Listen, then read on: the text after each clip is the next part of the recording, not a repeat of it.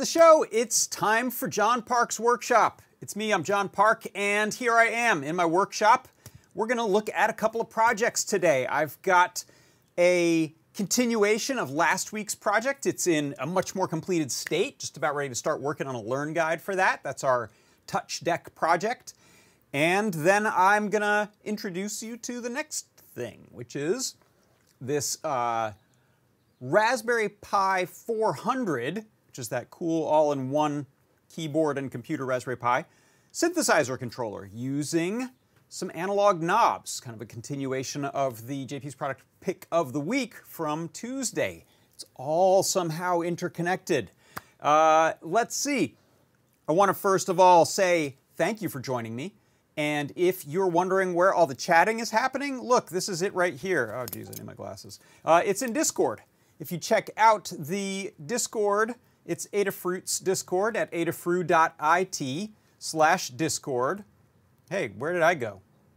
That was weird. I clicked a thing and I went to another screen. Strange things are afoot with my computer. Maybe I should have put on my glasses sooner. Could you see me that whole time? Yeah, the question is this a workshop or the virtual workshop? Today, it's the real workshop. Look, there's no retro-reflective green screen, blue screen here today. There's a rolled up one back there, and then I've got a boom arm there. I was thinking of setting it up for today. It would have been good for some of the demo that I'm gonna show you inside of Rhino and Grasshopper, but alas, I didn't have time to get it all set up because I was working on projects. So if you are joining us over in YouTube, hello, Eric and Moondog IT and Connor McCarter. Nice to see you all. If you're over on Facebook or Twitch or any of the other services, I'm sorry I am not keeping an eye on those chats. I only have so much attention to spread across things. Hey, Melaku, Yosef, nice to see you. And yes, I want to say hi to these people over here in our Discord chat. So Andy and Steve and Hugo and C. Grover and Susan, Mr. Certainly, thanks for coming by. Gary Z, hello. All right, so let's get into some stuff here. Let me see if I can safely remove that without changing my camera views. Hey, that time it worked. Weird. First thing I'll mention is the jobs board. If you are looking to share your resume because you're looking for some contract work or full-time work or part-time work, head on over to jobs.adafruit.com.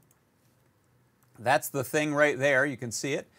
This is if you head to the available for hire section, you'll see some people looking to work in Canada, in Iran, in Buffalo, New York, in Spain, Atlanta, Georgia, Colorado, people all over the place who have skills on offer. So if you're looking to hire someone, this is a great place to look. You can see we got a lot of people with engineering skills, embedded development, inventors, art and design, retail, all kinds of positions on offer there. So go check out jobs.adafruit.com. It's totally free. It's free for you to go and check it out. It's free for you to post a position. It's free for you to post your resume. Free, free, free. So why not use it? Use it, I say.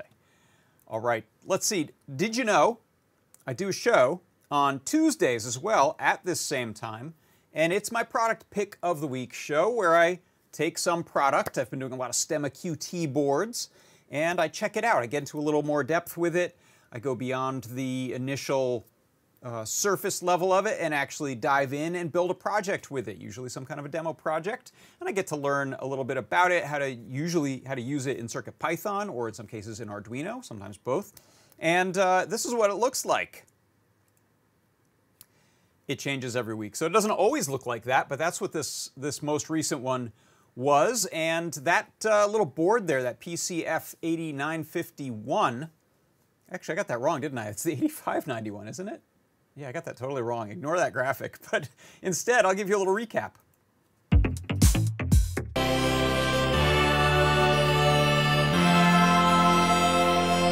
It is the PCF8591, and it is an 8-bit ADC and 8-bit DAC on a board with Stemma QT. Got a Cyber deck plugged into the GPIO pins of this Raspberry Pi 400. This Raspberry Pi is running a little Python program that uses the CircuitPython library for this board. It reads all 4 of the analog inputs. What I'm doing is tracking the first knob here for the X position, the vertical line here with this second knob.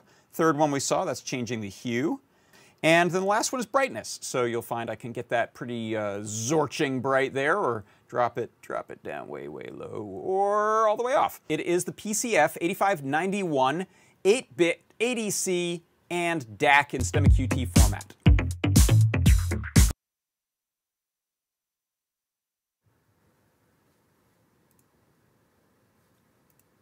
Right, so that was the product pick of the week, and if you didn't know, during that time slot when I do the show, you can get 50% off, or sometimes it's a different amount, but this one and a lot of them have been 50% off, so you can get the board for like $3.20 or something like that. We have a limit of 10 at that discounted price, no resellers, but we want individuals to grab stuff, and if they have big plans and are thinking of doing a project that has lots of DACs, or ADCs in this case, or both, that's a good board to grab.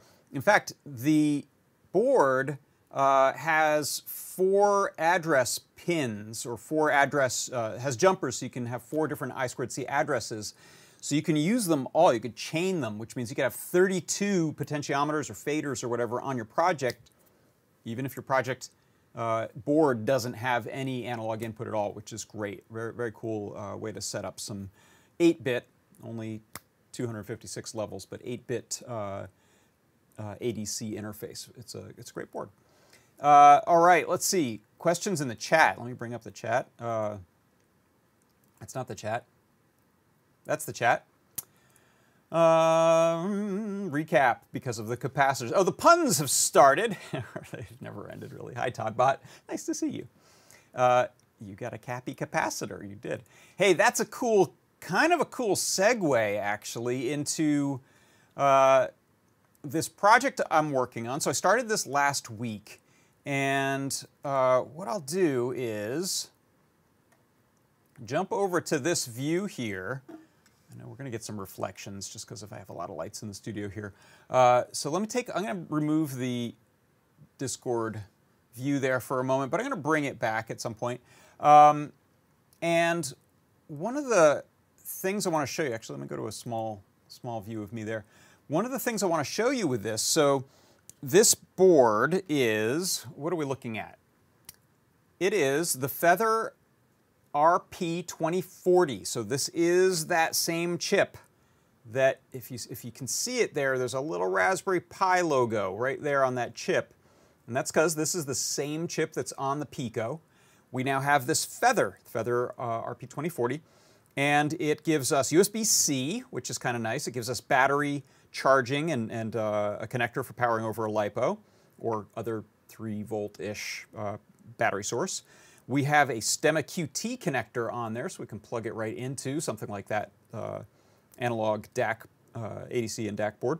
What else do we have? We have some very nicely marked silkscreen of your pinout on the top of the board. And in fact, Lamore went one better and put pinouts, different pinout information, but pinout information on the top and the bottom. So this just tells you kind of the raw GPIO names of the pins that are available here. And then you get the sort of Feather pins named, so you can tell what your I2C pins, battery pin, all these analog pins, and so on and so forth. Got a reset button on there too, and a NeoPixel for display. So really cool board, and I'm using it in this project. We started this project last week by plugging it into a Feather Wing. So Feather Wings, as you probably know, are the boards that we can plug feathers into or on top of feathers to extend their capabilities. So in this case, this Feather RP2040 plugs right into the back of this TFT display. 3.5 inch, it's 480 by 320 pixels, and it is a touch screen display. I've still got the protective film on this one because I'm still building this one. But that is what's sitting inside of here. And one of the things I'll talk about is the case design. I started working on that last week. I'll show you just a kind of quick step through of how I built it. This is an earlier iteration. I kind of changed some of these hole sizes a bit, but you can see the board kind of sets in there, and we have space for everything to fit and still get to reset buttons and things like that. And then I have a case top that goes on top. So that's what's sitting here, and then I've got some M2.5 screws running through, and I put some nice little rubber feet on there so it doesn't slide around. And what this is doing is it's plugged in over USB-C, and it is acting as a USB HID device. So that's a human interface device. It's acting like a keyboard, and it can do keyboard shortcuts, like pressing a key or a sequence of keys, Control-Shift-4, that sort of thing. It can send consumer control, which is like volume up, volume down for system-wide. And it can also do, we have in the CircuitPython HID layout library, the ability to type a whole phrase in. It can be, I don't know what the limits are, but it's just quote, a whole bunch of stuff you want to type, end quote, and it'll type out a whole Declaration of Independence if you wanted to. The reason that's important is because one of the ways I'm going to use this is as a emoji shortcut machine for Discord, and the way Discord and some other chat services work is they have a format where you type in colon, smile, colon, and that'll give you a smiley face. Another thing I'm using it for, you've seen me do a bunch of different iterations of this sort of thing, but this one I may keep this around in this use and extend what I've done before for camera switching. And one of the original ideas behind this was the Stream Deck, which is used by a lot of people who live stream to do camera switching types of things, as well as other managing of social and chat functions. And what you'll see right here is I've got these Cam ABC, those are the picture-in-picture cameras. So you can see here I'm switching among the three cameras there, and I can also switch, let's go back to that one there. Let me take myself off of there. And then the main cameras. So that's my main workshop camera, that's my down shooter on the workbench, and that's my down shooter right here. So you can see it can get a little confusing working on this stuff while streaming live because, hey, I'm trying to, and I don't have a shortcut yet for that little view right there of just me. So those are actually just typing 1, 2, 3, 4, 5, 6, and I just have those shortcuts set up inside of Wirecast, which is what I'm using to broadcast, as the keys that get hit when I want to switch camera views. Now, if I go back, let's go back to the full view of this, and I can get rid of the little mini view there. So one of the really cool things is, this was, by the way, I want to give credit where credit's due. I forgot to mention this last week. Matambale in our chat offered a suggestion to me a few weeks ago about doing this type of a touch thing in order to type Greek and math symbols, and that's one aspect of this that I'm going to be creating. I haven't built that layer set yet. And Toddbot, also in our chat, suggested doing a Stream Deck type of clone. So those ideas have come together, and we were able to secure the help of Foamy Guy, our very own Foamy Guy in the CircuitPython development community, has created some really great updates to some of the libraries that are making all of this work faster and better than ever, as well as the code and the ability to abstract our button functions and icons and button positions from the main code, so it's fairly easy to maintain and update, and even share layer sets with people. So what am I talking about layer sets? Well, this is not restricted to just this set of 12 buttons that I have here. I created some little icons here so that we can move to the next layer, to the previous layer, or to the home layer. So if I go to the home layer, that's always going to bring me to whichever one I designate as the first layer set. In this case, I've got it set as some YouTube controls. So I won't touch these because they'll break stuff since I'm not in YouTube right now, but it does things like play pause, the 5-second jump or go back with the rewind and fast forward. Next, we'll go to the next video. Previous will go to the previous video if you're inside of a playlist, which has a previous video. Volume up, down. Those are media controls, so those will change it system-wide regardless of which software you're using. Full screen, that's some key combo. I forget, maybe just Control F or Shift F.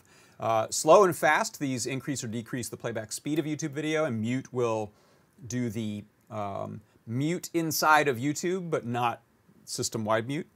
And then if I go to the next layer set here, I have a set of, as I mentioned before, these Discord icons. So if I bring back my Discord here for a second, and then go click in it so that I've given it focus, if I wanted to type in a Blinka, normally I would type : Blinka : and it brings up Blinka. Or, and you might not see this, but I would click on, there you go, I would click on a little emoji list and go to the Adafruit set and click on one of the emojis there, which is great. But this is really a lot faster with this gizmo here with our touch deck. So if I just click on my Adabot, it typed in an Adabot. I don't have it pressing enter for me because sometimes you might want to include that in a continuous inline. You might not want it to always hit return, but you could have it do that. You could add the keystroke for the enter key, and that would give you the ability to just fire off emojis instantly. So I'll do one last one before I stop bombarding you with emojis. But you can see it at play there. Works really well. And if you are crazy about emojis, you could set this up with many, many more layers of emojis. I believe also I'll be working with Foamy Guy on a guide for this and hopefully get him to do some good explanations of some of the tricks he came up with for making this work efficiently. But one of the things that we have, I believe, is the ability to resize. So we may be able to do without too much difficulty on different size screens or even make more smaller buttons. So if you wanted to have more of them on there, as long as your fingers can still touch them. Also, this is a resistive touch screen. So if let me grab, I've got my little pencil here. It's got a little metal blunt tip on there. So if you wanted to use this sort of stylus-like, it would work like this. So CG Grover said there's an 11-second latency on YouTube today, and I just have to ask, is that a latency between when I'm broadcasting and you're seeing it on Twitch versus YouTube, or is that audio desync? Because I really hope it's not that poorly audio desynced. Yeah, Foamy Guy, he has a cool avatar, but I don't know if we have an emoji for his avatar. Maybe we should make that in honor. Oh good, audio's fine, says Andy, thank you. Whew. When you say latency, I start to be concerned. So one thing I wanted to do is follow up a little bit. Last week I started showing some of the build process for this, and I was saying I was kind of building it just straight ahead in Rhino, sort of drafting curves and extruding them and filleting edges and just kind of working off of some dimensions. I decided to rebuild it all using Rhino plus Grasshopper, which I mentioned before is sort of the proceduralism or parametric flow graph of your build that's available in Rhino. And this approximates a workflow more like what you'd see in something like Fusion 360 or SolidWorks or something where you're creating a flow of data, and you can always go back and update some dimensions in order to update your project without having to manually do it. So I'll just show you some brief steps of it. What I started with were some curves, and these were the curves that I took dimensions of my board. For example, those are the dimensions of the TFT right there. I drew those out myself. I'm not going to turn on dimension lines there, but you'll see that they have some very specific dimensions. And then I started doing things like offsetting it. So you can see this is an offset version. That's because I'm going to use it to carve a slightly thicker version of this out of my solid objects. So this is a extrusion of that. I'm just going to step through some of these things so then I cap that extrusion. So that's kind of prepared now as a thing that can carve out from other stuff. This other curve that I showed you is the sort of main outer frame, and I've got essentially I've built this as the frame and the base sort of as two pieces that then we assemble together. There's a outer section which I can then carve that intersection out of, and then as we go along, I'm kind of adjusting some of the, whoops, what have I done? Adjusting some of those dimensions to fit. If I can show you in here, you can see now I'm carving out that, using that little Boolean difference to kind of carve out that shape there, rounding out some edges and entering some little screw holes into there. So that's all of the process for the frame. So this is kind of the final frame top that I have. And you can see the same sort of thing happening down here below with the main base. So that one's a little more complex. So what I do is I again start with some dimensioned curves and some vectors to extrude things on the angles. I wanted this 30-degree angle for the sort of tilt of the base there. So you'll see I'll go and take some lines and rotate them there and then extrude those up. Put a little cap on it so it's a solid.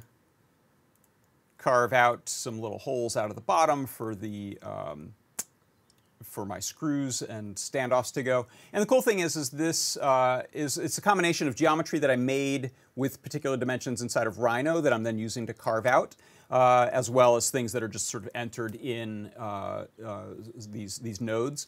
If I go and change something like the diameter of those circles that are cutting out those sections, then it'll update automatically in the model, which is great. So this is much more the kind of workflow that I was talking about last week, saying I'm ashamed I'm not doing it this way. So I decided, you know what, I gotta remember some. I haven't used Grasshopper in a while, so I had to go back and remember some Grasshopper, and then go about building this again. So that's kind of like the final base shape there. And what I'll do, let me give you a shaded render of just that base there. Hold on one second. Turn off preview there. Go to a rendered view. Hope I don't crash something. There we go. And oh yeah, I've left the top on there, but that's okay. So that's what the final looks like, and then I basically bake that. So all of this is procedural up until here, where there's this relationship between all the objects as well as values that I've entered into these little nodes or formulas or vectors that I've picked. At this point, I have the sort of final model being created through this history of nodes, and then I can go and bake it, which when I do that, I think I've already got a baked one here. Let me do this cooking program style, and find.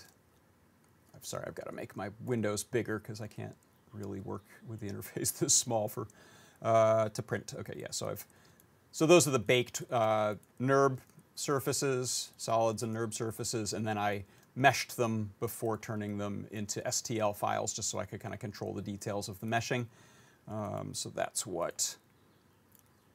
Let me.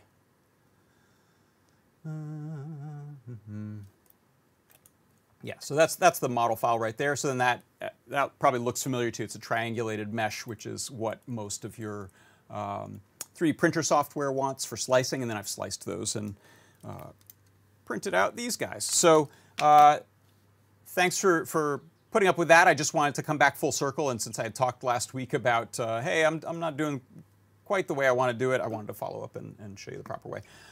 So there's still, I think, maybe just a couple little adjustments I'm going to make, but otherwise I think this is ready. I may try to, I realized that my dimensions didn't account for the fact that there's a somewhat sizable gap on the edge of this TFT sort of physical screen, the glass, if you will, and where pixels can go. These are all the way up to the edge. So if you center the board, you're never quite centering the display. So I may readjust things just to stuff over a little bit. We'll see. The problem with that is that it'll take the screws and offset them from the screen frame. So maybe I'll leave it alone. But look for a Learn guide on this. I'm going to be starting work on that soon. And again, like I said, hopefully Foamy Guy. Oh, we've got a Foamy Guy icon in the chat. Thanks, Hugo, for grabbing that. It's a cool avatar. I don't know what that is. Is that, someone tell me? That must be like a character from something that I just don't know. I'm not up on. But yes, so that'll be coming soon. I'll probably put out the STL and step files for that, which might be useful for someone who wants to reimagine it. I don't think the Rhino files are as useful to people because it's expensive software and it isn't what the maker community tends to use. But I'm happy to share it. That and the Grasshopper node network. All right, so that takes us kind of through. Let me know if there are any other questions about these this touch deck. That's the main feature set as we've got it. I will show you now actually the code I had mentioned. This is actually, yeah, this is it. So this is the layers file. If you look here, This is not the main code. This is this abstracted, I'm trying to think what the word I'm looking for is, but essentially the controls definitions is a separate file from the main code. And I'm drawing a blank on the word, so I'm sure someone will help me out in the chat. The file here is just what's going to happen when buttons get pressed. So in the main code, it says, hey, I know the second button got pressed. This here tells us, okay, if we're in layer 1, this first layer's file is this section here to here. Here are the buttons, 0 through 11. So the second button getting pressed physically on the screen, if I'm in the YouTube mode, is going to be the pause key. So all you have to do to change the functionality of these keys, again, sorry for the glare, there we go, prop that up a little bit, stay, is you can give it a label name, so you can see there, it just says pause underneath it. You can change which icon it points to. So right now I have a set of icons I made, and they are all prefixed with PR for purple-ish, although I kind of went bluer as I developed it. And then pause, that's the pause icon. So if I just want to change that, let's say I just feel like confusing myself and putting the play icon in there, I'll change that right now. In a second I'll save, and when it restarts it should bring that up as the new icon. And then the actions, and we tell it, what are you going to do? Oh, it's going to be the HID key and then key code K. So you can do consumer control and the various consumer controls, or you can do layout and it'll type in a bunch of stuff. By the way, in YouTube, play and pause are identical. They do the same thing and they have the same shortcut. So maybe I should pop something else in there. I don't even know if there's a stop. Like play, pause, and stop, they kind of tend to be all the same screen that just, same key that just is an automatic toggle. So right now, let's see, if I save this, you'll see it's going to auto-reload the code. And again, this being a cool CircuitPython display, we get to see the REPL show up there until it takes itself out with the screen blank.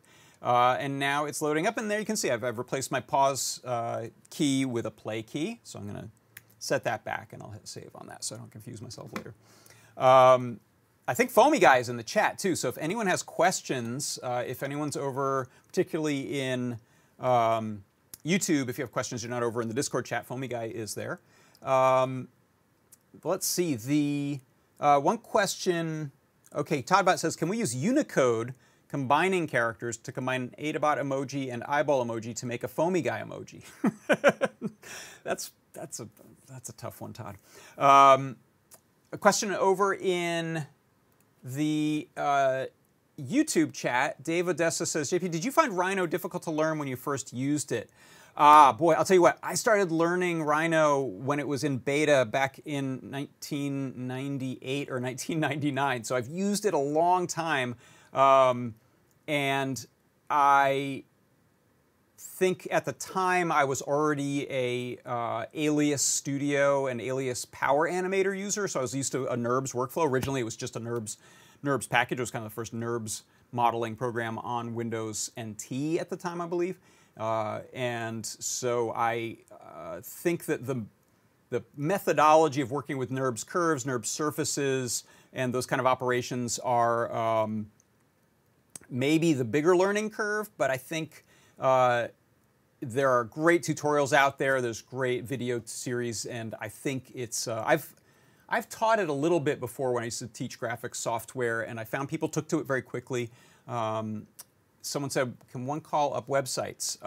The question is, can you call up websites using this little gizmo? So one of the advantages that a device like the Stream Deck has is that it runs some background software on your computer that's always watching the device. And so it has sort of system-level application controls, so it can listen for things to happen and then serve up the results of those. This is just a simple HID keyboard, so you can do the kinds of things I've shown here. If you want to go one level more sophisticated, you can install some macro software on your computer. An example I like to give is Quicksilver on the Mac. And if you look at a guide, I'll bring this up real quick. If you look at this guide I did, hold on one second. If we go to learn.adafruit.com, I called it the launch deck. And it's a similar project to this, but it uses the Neo Trellis M4. And I created an app launching application using Automator. I think, has Apple changed Automator again? I can't remember if that's what it's called now. But that does system level stuff on the Mac. You can use the Windows 10 taskbar to do things like launching a web page, launching an application. And then Quicksilver, do I show it here? Yeah, Quicksilver is, and there are other pieces of software like this, it is pretty in-depth, the kinds of things it can do. It can run actions that are complex, such as launch a web browser, a particular web browser, or whichever one the system favors, and go to a particular URL, or launch my email program and start a blank email that's addressed to, you know, Lamore. So that's my answer to can you do more sophisticated stuff? Yes, but you're certainly not dealing with the same level of sophistication, as far as I know, as the Stream Deck or its competitors, which have pretty well-developed sort of server software sitting on your computer watching for events. All right. If there aren't any other questions on that, oh, sorry, one last one. Car X Pava, Karen Randall asks, is Rhino at all like SketchUp? Yeah, there are definitely ways in which it's similar, because the concept of creating solids, extruding them, creating other solids, using them to carve things out, that solid Boolean workflow is pretty much how SketchUp works. It's fairly constrained to that, and Rhino certainly works that way, as do a lot of other solids programs. But then it goes way, way, way, way beyond in the drafting ability and the inferencing and ability to snap things, although SketchUp does great snapping kinds of stuff. I'm not here to bash software, but I've used SketchUp quite a bit many years ago, and it does have a similar workflow to some of the kind of carving types of things that I'm doing here. All right, yeah, so actually one last thing on the Touch Deck before we move on to preview our upcoming project. Foamy Guy is in the chat talking about the speed of the bitmaps. So I actually pushed us to go to larger bitmaps. We had smaller ones at first, I think 48 by 48 pixel. We've gone up to 80 by 80 pixel, which clearly these take up a little more space. This very morning, I updated, actually this will be kind of a cool experiment. So if you watch, do I have a second USB-C port? No, I don't. Okay, so I'm just gonna unplug this in a second, but watch right now. Just let me switch to my down shooter, and I'll show you, if you look at how quickly or how slowly bitmaps load, it's like about, I don't know, half a second per bitmap to load off a disk. Those are all 16-bit RGB BMP files. And then this morning, I'm going to unplug that one, I converted all of those to indexed, 256 color indexed, which makes less than half the size. We'll see if we can get this one to load up here. My first take on it, I didn't do it side by side, was that it didn't really change the load speed that much. But let's, oh, this is, I may have an old version of CircuitPython in here. I had this issue before where I have to go into the REPL and kind of goose it before it wants to launch. So one second, let me tell it to relaunch from the console here.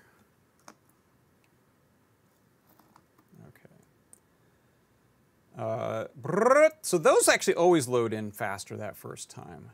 I think it might. Yeah, it's about the same speed. It does not look any faster to me, and those are much smaller files, but they're all kind of small anyway. So we'll see. I think Lady Ada had some suggestions for some possible solutions, maybe using sprite maps. So we may be able to get that faster, but That's partly an intellectual exercise because I don't imagine if you're using this kind of thing, you're using it to like page really quickly between lots and lots of stuff. You kind of are going to be working in Photoshop for a while and want to use it as a Photoshop launcher. Then you might switch over to YouTube to watch some stuff for a while, switch it to that. So I don't know that a blazing fast swap to layers will matter that much, but it'll be nice. So we'll see. Jay Fursian, if I'm getting your name right, says, can't wait to see this guide. I made a much simpler version of this 2 years ago using a PyPortal and Automator. I've always wanted to revisit it. Oh, very cool. So there's a PyPortal app launcher. If you take a look at the Discord there. Very cool. All right. So let's take a look now at the new thing. So I'm going to switch over to a different camera over at my workbench there, and let me go and put myself into the corner there.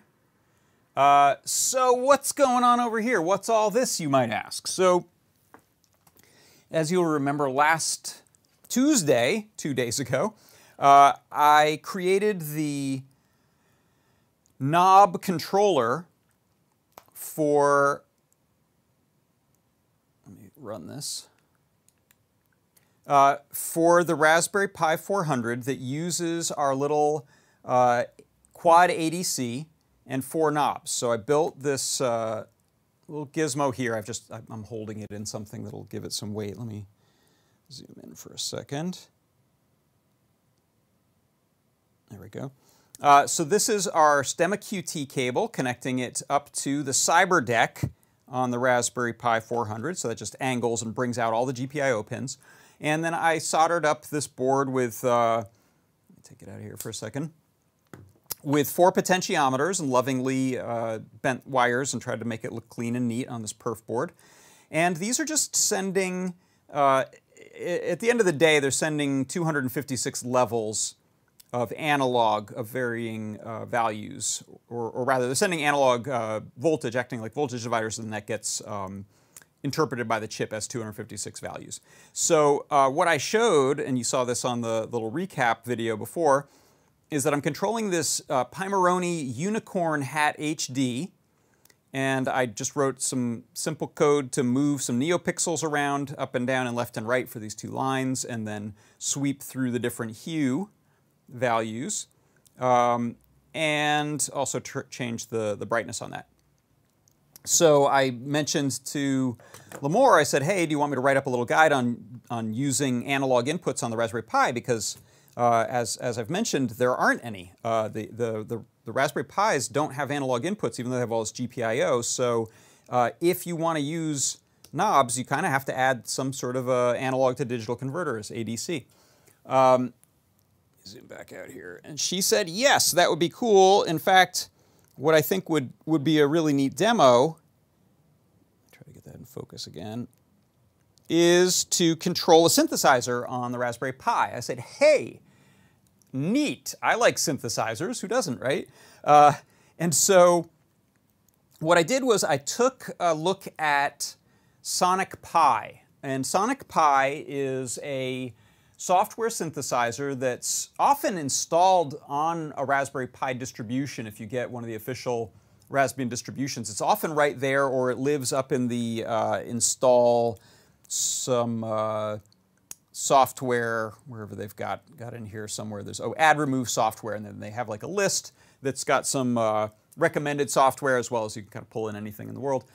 So Sonic Pi is a very nice educational coding platform that is coded in Ruby and acts as the front end for a really powerful software synthesizer engine that's called Super Collider.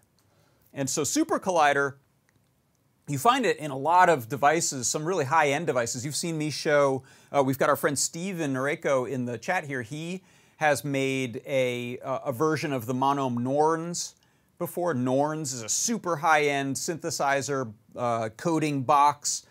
Steve's made one called Fates, and that the Norns and Fates, they use Super Collider as typically as the engine. You can put other things on there, but usually they use Super Collider, and then they have a little scripting language front end similar to this sort of idea. They use Lua. But this is, if I can zoom in here, and you can see this little funky cyber screen I've made here. Let me move it down a bit, try to avoid glares. This, not that, this is Super Collider. So it looks like a coding IDE. And in Super Collider, we typically do things really simple. You can say play 60, and it's going to play a MIDI note that's MIDI note 60, which I always forget, is that like middle A or middle C, something like that. But you can get much more sophisticated from there by saying, oh, I want a particular synth engine, and I want to control parameters such as not just which note is playing, but what the frequency of a filter cutoff is, or what the amplitude, how loud it is, the sustain, how long the note sort of trails off after it's been played. And so I thought, I'll bet that we can control some of the parameters inside of Sonic Pi using this little gizmo and some Python code that is sending messages from a Python script over to Sonic Pi.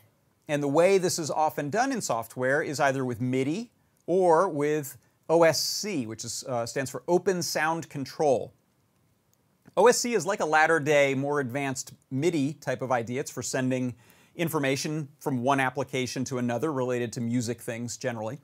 And as it turns out, I'll show you this over on the computer later, as it turns out, it took about one library, 3 lines of code in Python, and 2 lines of code over in Sonic Pi to send OSC controls derived from what I'm doing with my knob over a UDP to Sonic Pi. So enough talk, let me play something. So what's going to happen here, and again, I'm sorry, I don't know if you can see that code. I've left my visualizer thing running, so that'll still do its cool stuff, which is just, hey, that's just fun.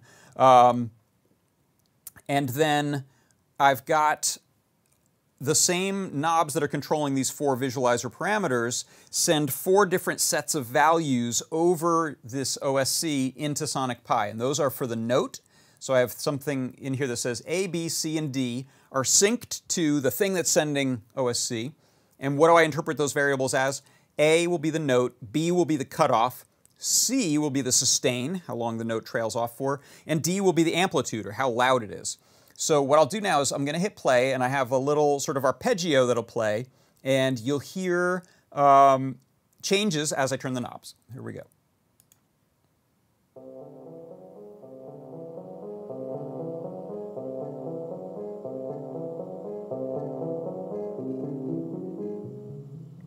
So there's that frequency filter sweep.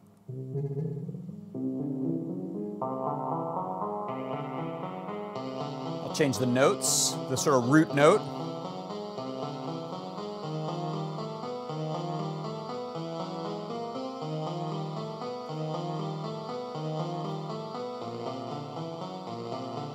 And now I'll change the sustain of just the first note. So that first note will start to mush and stay present.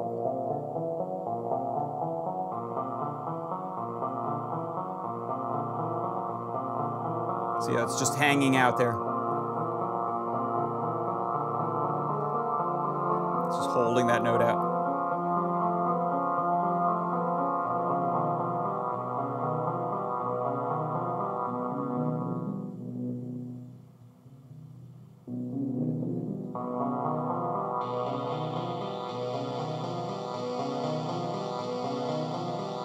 Now if I set that amplitude real low, we won't hear it anymore. It's still playing.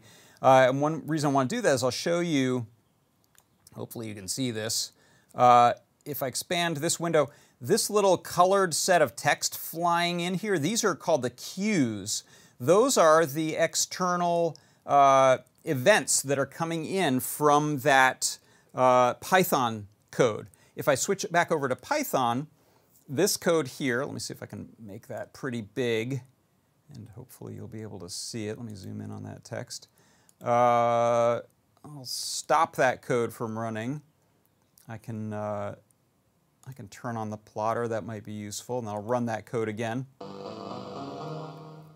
It gave one spurious send. So as I change things like the filter, you'll see that blue line moving up and down. So every time this code goes through a loop, let me turn off that plotter. What it does is it's checking. I've installed this Python OSC, and I'm importing the OSC message builder as well as this UDP client.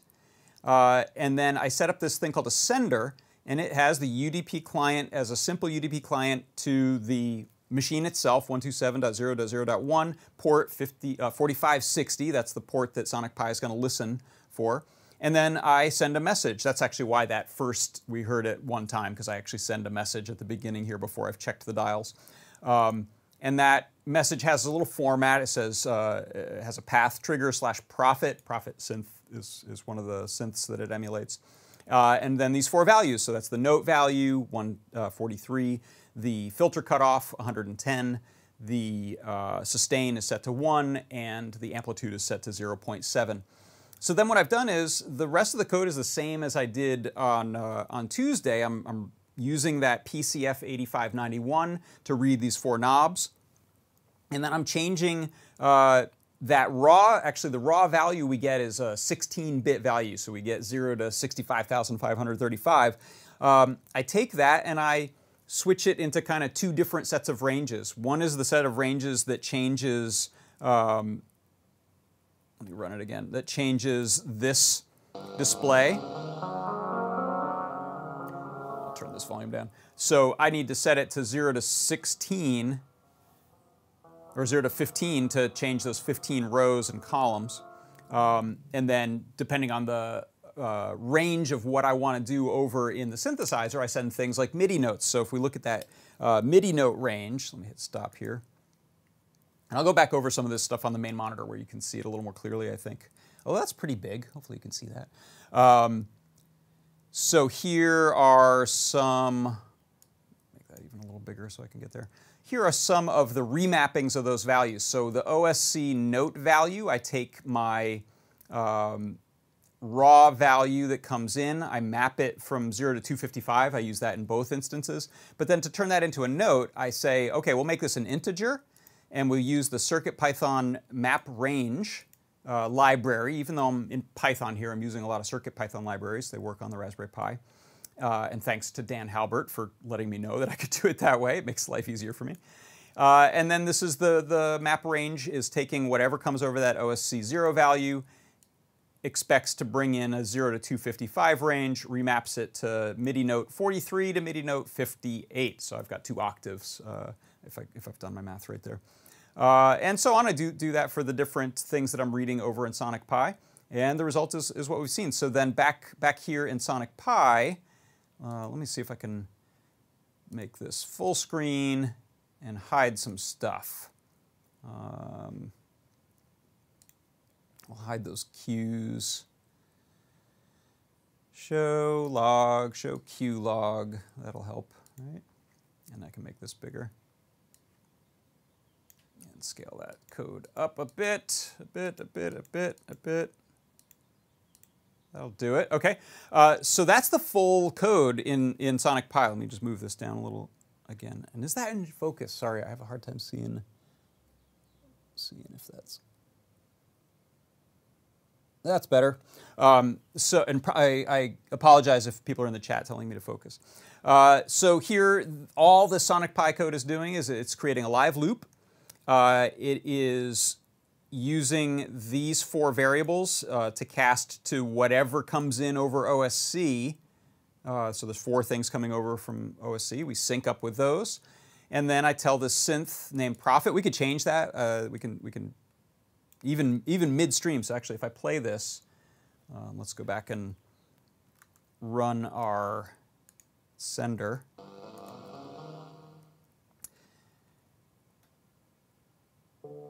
So while this is running, this is kind of live coding environment, we can go in and say, I'm going to do Hoover.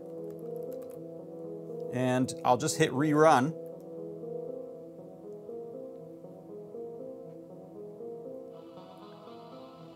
Had some buffered in there. That's a different synth. I think we can do maybe a sine. No, that's not a synth. So I just gave it a bad name, and it's like, no, you don't. I think Super Saw might be one. Now we get this cool buzzing.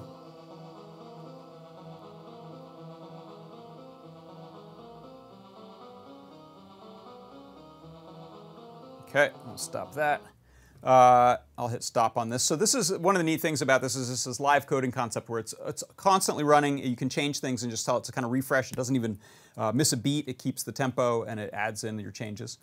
Here I'm just throwing in a little sleep, and then I'm adding 2 to the note each time I run through, and that's what gives us that little sort of boop boop boop boop arpeggio that runs up. So this right here where we have the synth, I said, okay, I can just manually change that. We could change that also from our knobs if we wanted to, give it some little sort of selection ranges. And then right there, note is A, so that's whatever came from the first knob. Cutoff is B, came from the second knob. Sustain is C, came from the third knob. And amplitude is D. All that running on this little gizmo right here. Let me zoom out a bit. I'm really excited about this Raspberry Pi 400. It's super cool. I built a funky little frame for my monitor there. That's it. That's the gizmo. I'm running out over HDMI to this display. I'm running out over a little USB audio dongle, a little sound card in a box kind of thing, which makes life a lot easier. It gives me a line out. There is no line out on the Raspberry Pi. I also have had problems getting the audio over the HDMI and then getting the HDMI resolutions I want, so skipped all that. This was Lady Ada's suggestion. She said, why don't you try one of these little audio cards? It worked great. And then our lovely little analog ADC, giving the knobs the treatment. So let me run back over to my desktop here and see if we've got any questions. And I can also... so let's see, Wagon Loads in YouTube asks, YouTube chat, is I2C fast enough for a MIDI interface? Yes. Someone in the chat might be able to remind me of the speeds of those two things, but I believe I2C is quite a lot faster than the, whatever, 3200 baud or whatever MIDI is. MIDI is pretty slow. Yeah, Aza's built to code, JP making the opening song for Stranger Things. It's hard to not make the... make something really reminiscent of that arpeggio from Stranger Things. Let's see, what else? Other questions? Could you use a touch mouse pad for the X and Y? Probably, yeah. Like if you use, in fact, I have one of these here somewhere. We have some little digitizer touch screens. Here's one. I think it has a little controller, and I'm not sure what it outputs, if it's I2C or not, but these types of little, this is from a Nintendo replacement part, but it's a little digitizer screen, and it comes with a little controller board. Things like that, I think you can get to just send out. Maybe that's digital, so maybe it's not a good example, but yeah, XY pads that are analog, you should be able to read. Joysticks, you should be able to read, because that's just 2 potentiometers. MIDI is 31250 baud, super slow. What is I2C? It's like 1,000 megahertz or something like that? I just made up numbers. It's fast. Fast enough for this. I think it's like between 400 megahertz and 1,000 megahertz, something like that is the range on I2C that we can use. Someone tell me if I just made all that up. Oh, there may be questions. I was scrolled funny here. Let's see. Yeah, I can't take it apart to show it, or I don't want to right now, but the CyberDeck, man, is it cool. In fact, you know what I'm going to do? I'm just going to pull the plug on this. Sorry, Raspberry Pi. So should have shut you down, but I'm doing a show here. I'm just going to grab this. So here's the Raspberry Pi with that CyberDeck. Phil B did the super cool silk screen on it, Johnny Mnemonic style. And then I have that hat plugged into it, but these come, boop, right out of there. That's what we would be interfacing with normally, which means a hat like this, I think, would be facing backwards. So you want something like this to use different hats. We also have a bonnet version that's like a half height size, and this has the JST 3 pin connector for stuff like NeoPixel strips, analog stuff, and the I2C connector there. Or I guess you'd have to use digital things with that. The one thing I will tell you is it's actually possible to be off by 1 with some things. This one is keyed. That connector has that little keying notch there, so it pretty much goes in correctly, but I managed to put a non-keyed hat in there 1 pin off and wondered why it wasn't working. That is why it wasn't working, so be careful. You can actually get the pins off by 1. There's enough space in there to do that, which is too bad. Yeah, so cool device. Hopefully I didn't make it too angry by pulling the plug on it there without a proper shutdown, but these things happen. Yeah, nunchuck. Someone mentioned you could use the little nunchuck breakout, and that's there's a little Stemma QT board for that. I've got one right here somewhere. Will I find it easily? Probably not. Too much stuff. All right, and then I did mention I would look a little bit at the code here. So this, let me open up. Are you in here? There. Almost. Stand by. There it is. So that's the code that I was just showing, or similar. I think I made a couple changes for doing the Sonic Pi synth sounds, and this is what the code that's doing both the unicorn hat and the OSC messages here looks like. So I'm bringing in the message builder and the UDP client. These are the pertinent lines of code here to set up the Python code as the client, which the Sonic Pi is set up as the server to receive that with what? Just this line right here? Sync. That's literally all you have to do is say sync. It's pretty great. And I'll show you. I flashed this up before. If I pop over to this tab here. Oh gosh, that's a big. Let me make that a small me. I think I Googled OSC in Sonic Pi, came up with this one. Here's how you receive it. Boom, and it showed a basic listener, mentioned doing it in, I think, Clojure and Python. That's the code there that I grabbed and was able to install it with pip3, so very straightforward. And I'll be doing a guide on that, so may also try something funky with that.